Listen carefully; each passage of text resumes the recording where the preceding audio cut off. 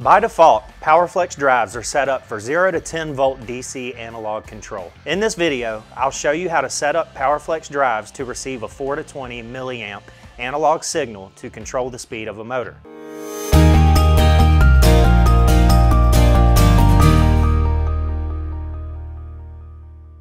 For this demonstration, we'll be using a PowerFlex 525 and a PowerFlex 755 TS, as well as a signal generator to mimic an analog signal from a PLC. For the 525, we'll start by moving jumper J10 to the 4 to 20 milliamp position. Next, wire to terminals 14 and 15 as shown here. Lastly, change parameter 47, which is our speed reference, to 4 to 20 milliamp input.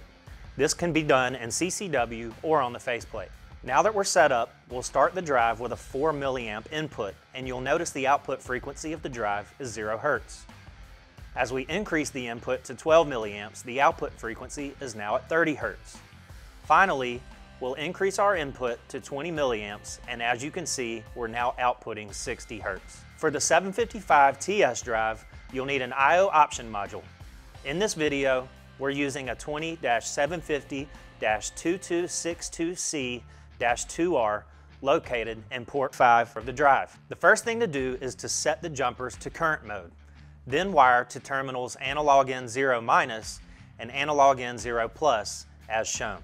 Next, we'll change parameter 1800 or velocity reference A select to port 5:50, which is analog input 0 value. Then set the analog input low and high values, which will be 4 to 20 milliamps respectively. We're now ready to control the drive's output with the signal generator.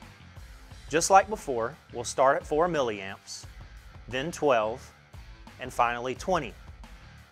As you can see, the drive responds accordingly. Additional resources can be found in the manuals for each drive.